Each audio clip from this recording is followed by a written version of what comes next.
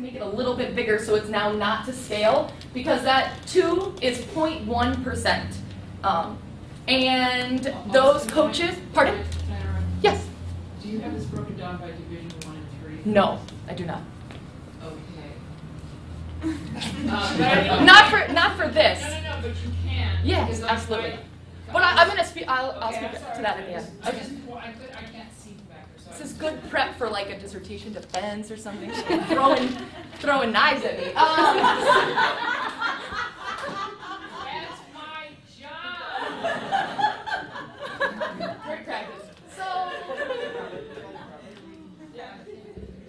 again, I just wanted to note about the blue line though. So in that blue line, we have 2 coaches, and one is a male softball coach, and they're both Division I coaches. So that is, to answer your question, there were no Division III out narratives. And then there was a Division I female field hockey coach. So that is what is the N equals 2. So, and then also, even though to a less degree from the pilot study, in the female demographic, females are far more likely of themselves to be in this gray area, even though the numbers are larger and there are more male coaches.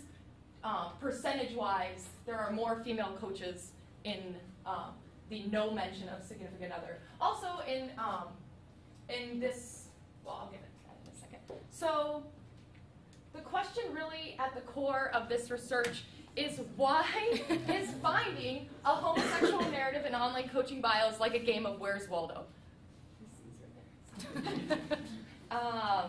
And we really can only speculate as to why this phenomenon exists. Scholars have suggested that gay and lesbian coaches may self-police their sexual orientations due to fear of losing their job, recruiting implications, and homophobic backlash. It is also possible that the policing originates at the administrative level. As scholars assert, sport is colored by institutionalized homophobia. We can also speculate why women are less present and less likely to have a significant other mentioned compared to their male counterpoints.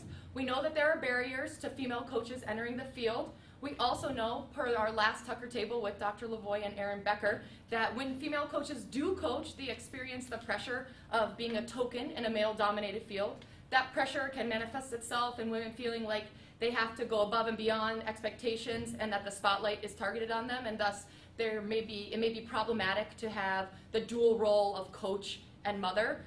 Furthermore, lesbian coaches may feel like a double token and feel that institutional and personal pressure to stay in the closet. So, I mean, really we are interested in what is happening in that gray section of the pie. I mean, that yellow section, whatever. No, I'm just kidding.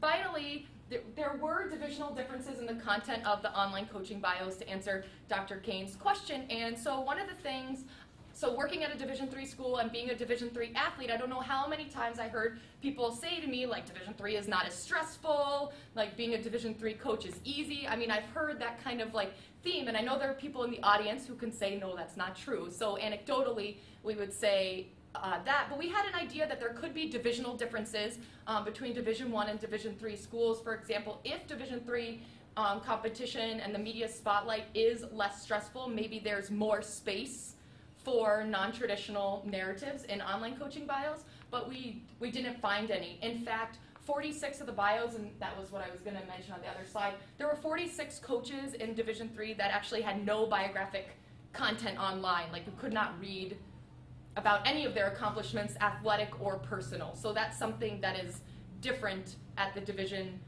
III level. And also, as I said, we did not find a single out Division III coach. So, as a takeaway, future research. We're going to talk about that too.